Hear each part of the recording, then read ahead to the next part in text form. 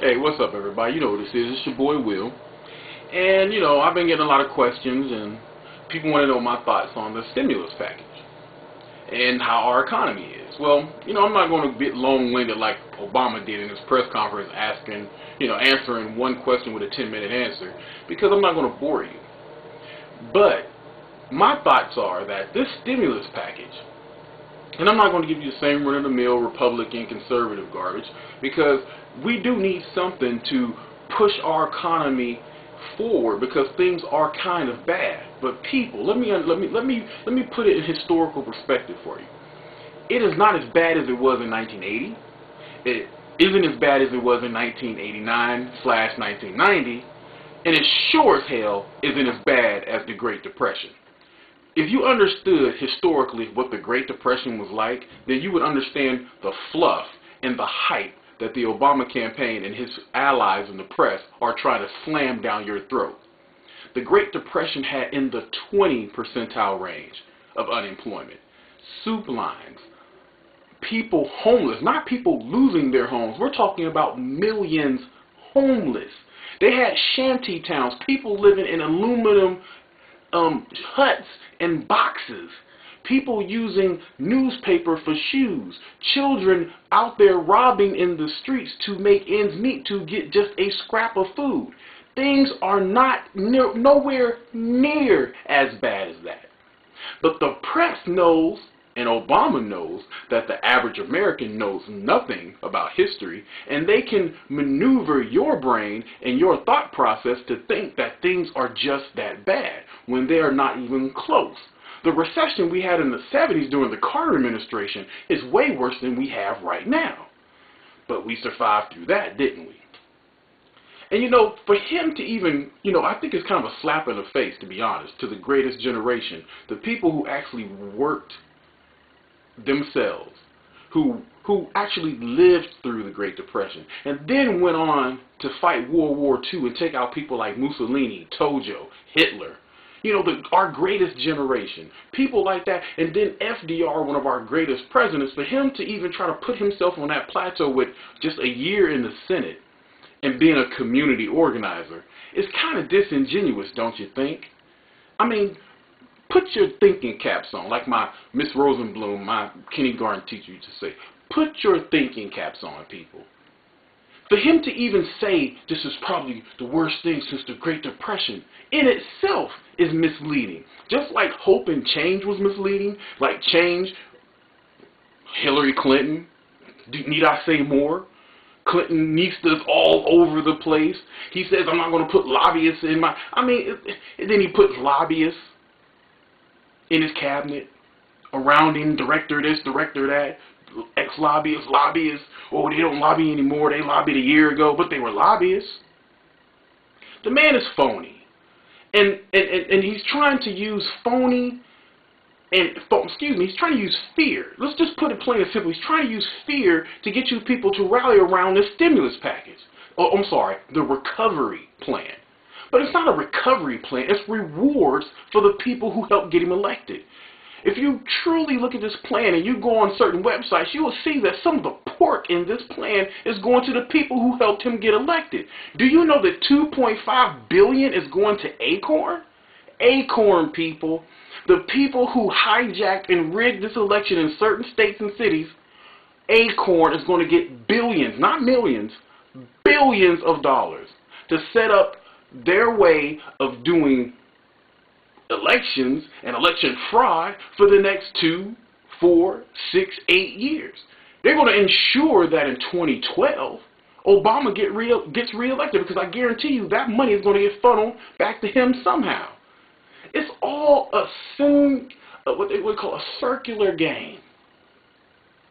Don't be fooled by the hype, people. This is not a stimulus package. This is a reward for the people who helped Obama get elected. If you really want a stimulus package, you got to have a balance between two things. You got to have tax cuts and incentives for business to want to grow, but you only give those tax, they have to be targeted tax cuts, with a laser pointer, for businesses who do good.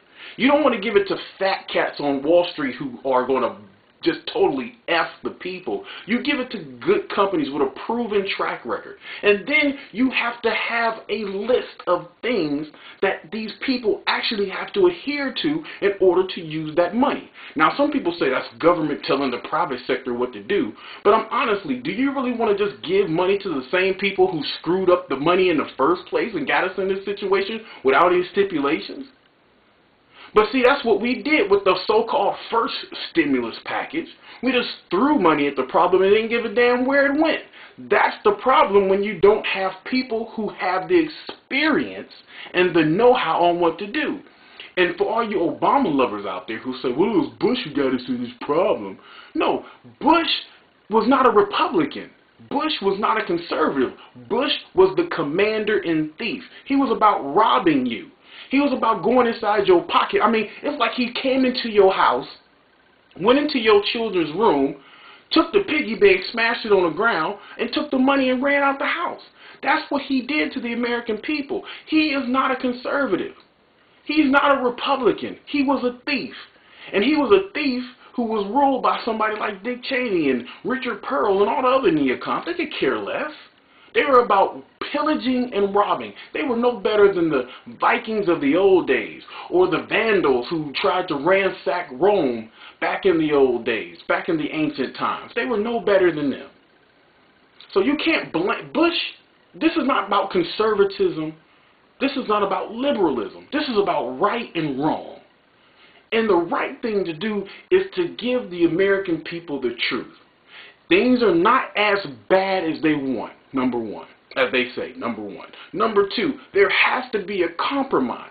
You have to be able to balance.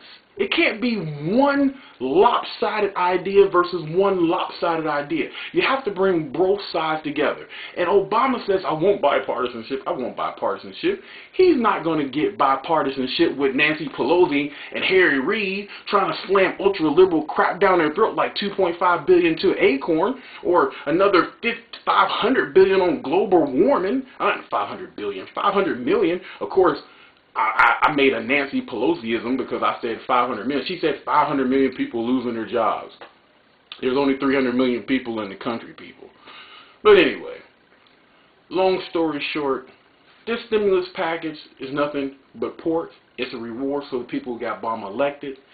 This is not what we need right now. Not in this form. We need some kind of stimulus, but this ain't it.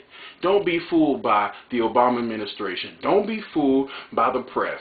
They're trying to make this something that it isn't. Don't be fooled. Read for yourself, people. Do your research. Look behind the curtain and see that the wizard is just a man. Do not be fooled. I beg you to read and research for yourself. Read the bill. It's on the Library of Congress. You can read it for yourself. You can go to any multitude of different websites and read the particulars of this bill and see the pork that is out there that's going to cripple this country. Obama is rolling the dice, and I guarantee he's going to come up snake eyes. This is not going to work because it's the wrong type of recovery plan, because it's not a recovery plan. If he really wanted to, I mean, honestly, it's not a recovery plan if you're talking about, well, we want to make all these green jobs. Well, something in my mouth. It's not going to be about green jobs and all this kind of stuff. I mean, honestly, he says we're going to make 4 million jobs by investing in building this and building that. Not everybody's a construction worker. And all these green jobs, not everybody's a scientist. Not everybody knows how to work with wind and solar and biofuels and all that kind of stuff. I mean, we need real jobs that real people can do. So like I said, people, don't be fooled. I'll be talking about this more in the future. Until next time.